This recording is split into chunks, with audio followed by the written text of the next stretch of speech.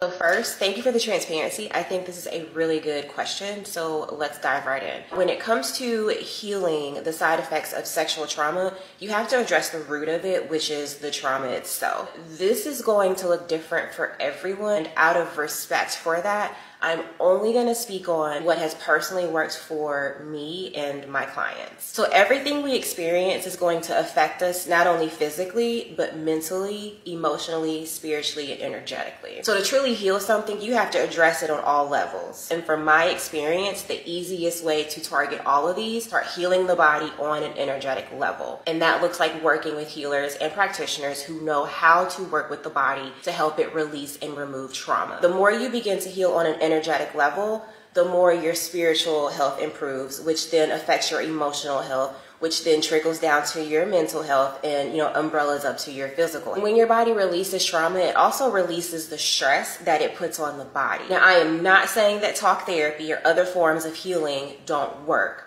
But what I am saying is that I didn't start seeing shifts in my life until I started addressing things energetically. People come to me because of the fact that they've tried everything else and now they're actually seeing results. So I hope this gives you something to consider as you're navigating, the next steps of your healing journey. And as always, if you guys are wanting personalized one-on-one support, simply DM me or book a call.